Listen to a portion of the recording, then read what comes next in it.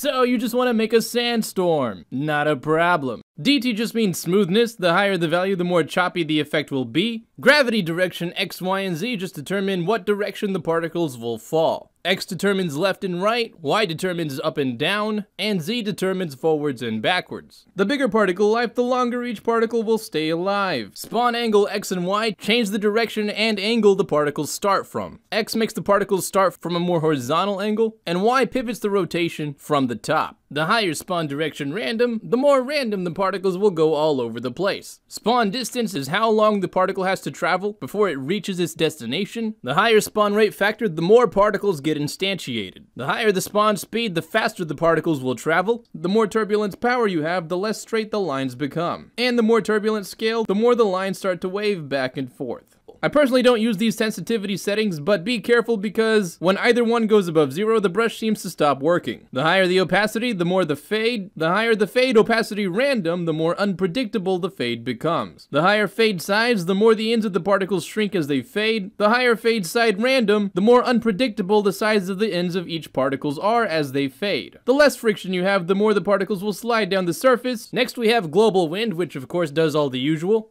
X determines left and right, Y determines how much they resist gravity, and Z determines forwards and backwards. Speaking of gravity, if you want to control it directly, you can make it weaker here, or stronger like this. If you want it to look like the particle was tossed from a direction, you can make it inherit velocity, and I believe this is dependent on the strokes of your mouse. If you want to make the inherited velocity more unpredictable, increase this. Again, I really don't use the normal factor. The higher the particle life, the longer each particle will last, and the higher particle life random, the more each particle will die at different times. The bigger the spread, the more sporadic the direction each line becomes. The more turbulence power you have, the less straight the lines become. And the more turbulence scale, the more the lines start to wave back and forth. Hope that helps, and as always, hope you have a fantastic day, and I'll see you around.